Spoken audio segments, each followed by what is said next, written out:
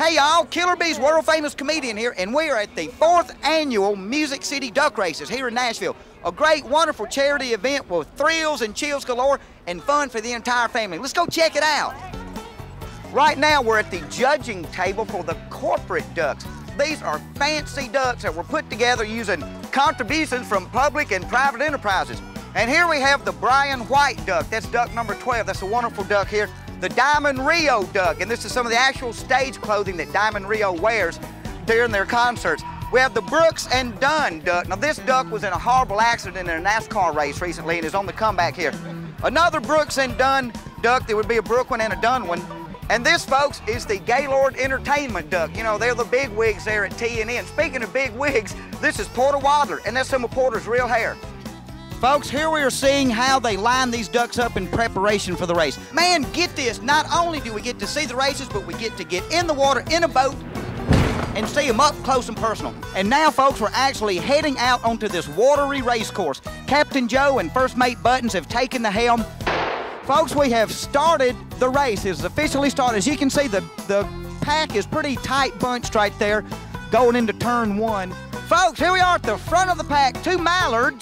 Two plain mallards without all the fancy stuff have pulled ahead of the pack. They're at least 20 or 30 duck lengths ahead of the rest of the field. Now, some people may be hollering foul because of this.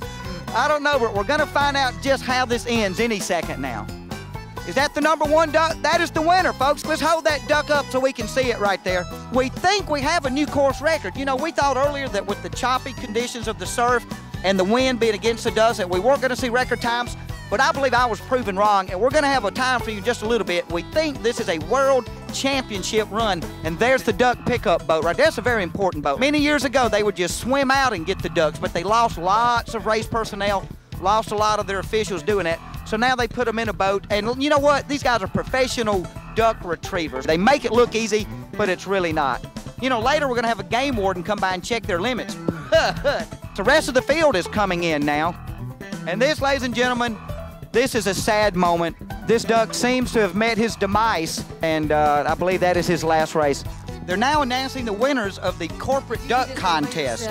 The Best Dressed Corporate Duck Awards goes to Gaylord Entertainment. Todd, tell us about the award you're holding. Well, Porter Wadler won for Best Dressed and for Most Original. Well, folks, that marks the end of the corporate part of our duck race. Coming up next, we have the little guys, those little yellow speedsters, those built for speed little rubber duckies that we all grew up with. They're going to release thousands of them, and there's going to be one free-for-all and a heck of a good race.